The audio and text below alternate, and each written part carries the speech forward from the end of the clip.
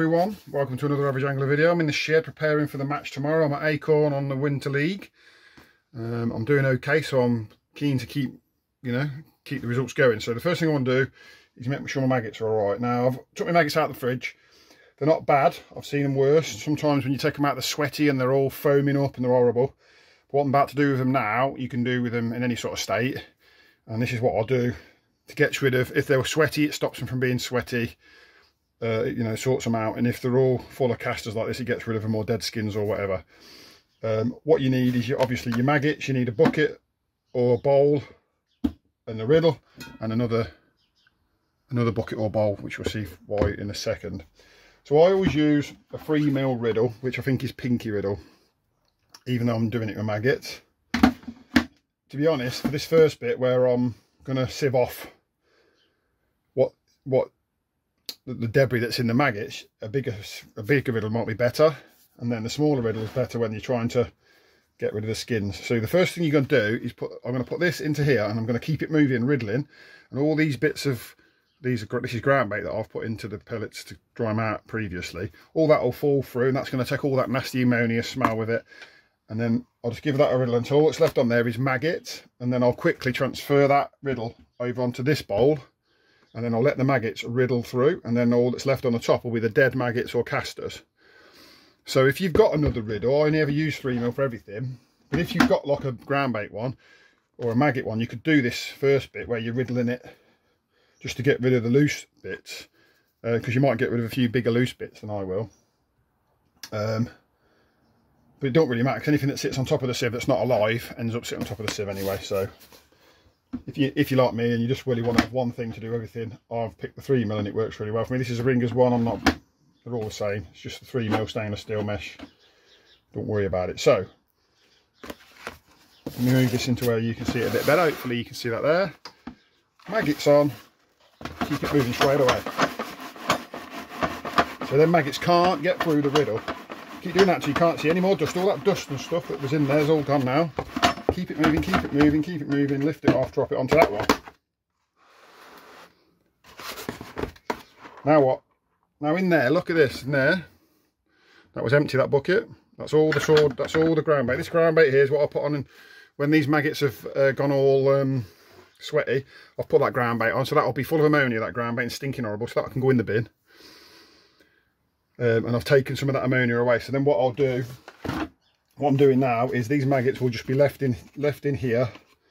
I'll give them, it's cold time here, I'll give them 20 minutes. Anything that's not crawled through after 20 minutes is either dead or a caster, and then I can discard them, and what I've got left is maggots. And then we'll put a little bit of ground bait in with the maggots. Maize flour is better if you've got some, but I ain't got any at the minute, so I'll find ground bait gets me out of trouble. Here's the tub that's still got a few maggots in. But you see at the bottom here, this is all ammonia as well, where the ground bait stuck to the bottom and got wet, so all that will have to be cleaned out as well before it goes back in that tub. So next time you see me, it'll be 20 minutes, guys. Right, guys, we're back. There we are. You can see there's a few casters on the top, and there's a few maggots that still haven't made it through. What I'm going to do is just chuck them out in the garden, the birds can have them.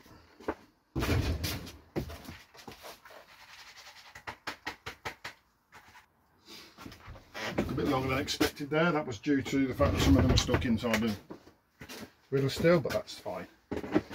Then all I do then is nice clean bait tub now, and just carefully guide those maggots back into the tub so you're not chucking them all over your shed. So now you should have, technically, I mean there'll still be some little bits and bobs that are stuck to the maggots.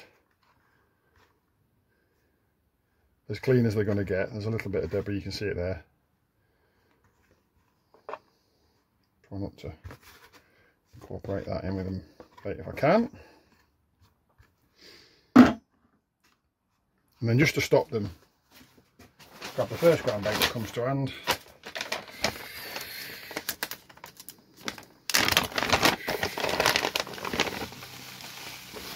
That much ground bait would be more than enough for that. There's probably not quite a pint there, but for this time of year that'll be more than enough. I'll just give it you can see it's sort of coating them.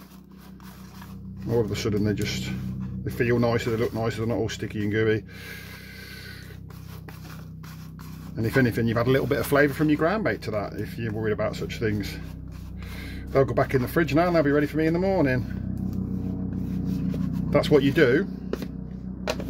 Keep your maggots fresh.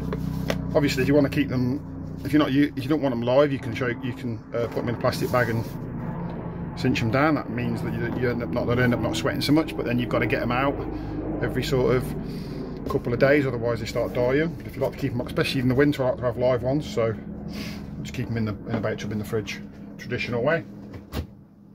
Which means you're going to have to riddle them if you do things the traditional way. There you are, a little quick video, nothing exciting or nothing groundbreaking, but I'm sure there's people out there that don't know that, so that was for you. Thanks for watching.